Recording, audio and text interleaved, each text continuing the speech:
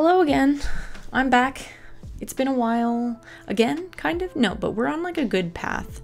It's been only like 2 weeks since the last video I posted, so this is a good trajectory. This means we're moving forward with good progress. Recently, I've been watching a lot of Emma Chamberlain's new videos, and also I really liked Cheyenne Barton's most recent kind of week in the life video. And I think both those creators and those videos, I guess, just in general, have inspired me to really rethink the way that I'm making content, and so I'm working on that. As you know, as you may know, it's been a while since I've been making YouTube videos. It's been a while since I've been in this creative headspace for myself as opposed to for other people. The whole idea of like working for other people, I'm gonna talk about another time because it's a whole video in itself. But what I want to talk about today is the time that's passed since I've been making content. And I think content in this case does refer to the YouTube channel and these YouTube videos, but it also kind of refers to me and my artistic practice just in general. Any sort of painting kind of stopped for several months, any drawings stopped. I really just wasn't feeling creative output in the same way. And especially if you watch some of my older videos, one of the big things I really tried to push for myself was just discipline in continuing to make stuff, even though I didn't know what to make. And then that just really continued to frustrate me. And so I let myself take a break, and then that break just continued to grow and grow and grow. And, you know, I thought it would be 2 months long, and then I made a video saying I was coming back. And also, sorry about this situation. I was gonna try to hold my head in front of the hole in the wall for the whole video, but I forgot.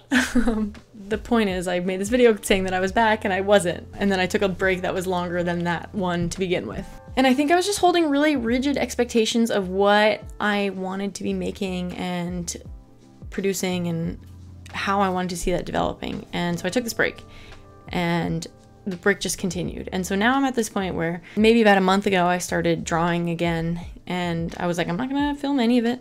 Like, you guys will probably see it eventually, but in the meantime, I'm not filming it. I'm not turning the camera on.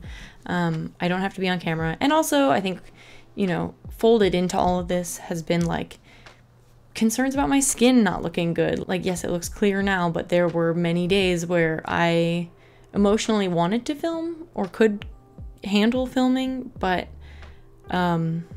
my skin looked so bad that I was uncomfortable and self-conscious about it. And those were the days I really wished I had a podcast instead. But so, you know, there's like issues like that folded into video content making, and it's hard when your outward appearance is also included in your art production. And so I'm trying to separate those a little bit more. Not exclusively. I personally like having myself connected to my work, but it definitely pushing some detachment there a little bit. So about a month ago, I started drawing again. I hadn't touched my sketchbook since April. So almost 6 months of not making anything. And when I sat down, the work that I was making was so much better.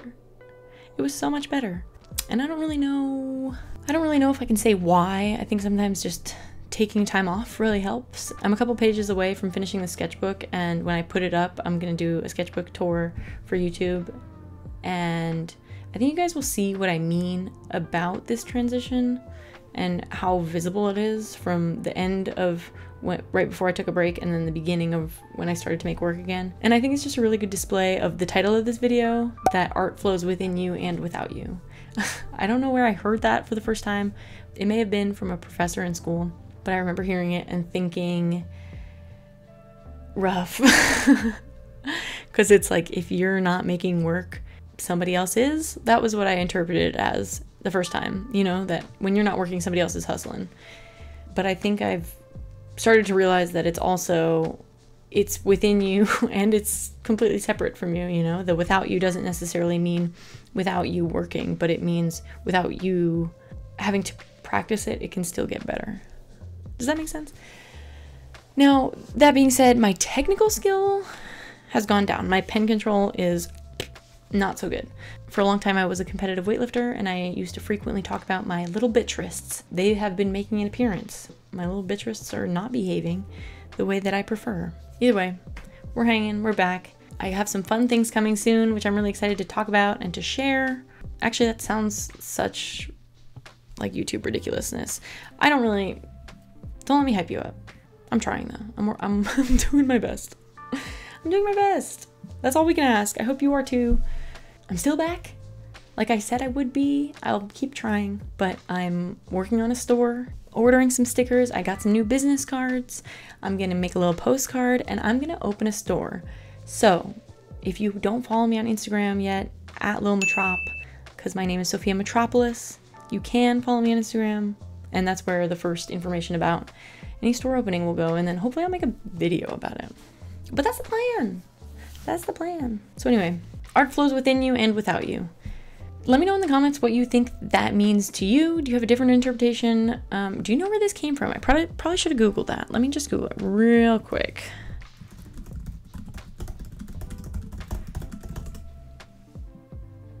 Looks like it doesn't even exist, so I made it up in my very smart brain. Just kidding. I think it was totally a professor that told me. It does say life flows on within you and without you, so maybe that's what it's from. But I like the idea of art. Thanks for joining me on that quick research moment. I hope you liked my little typing ASMR. I love you so much. I'll see you in the next one. Bye.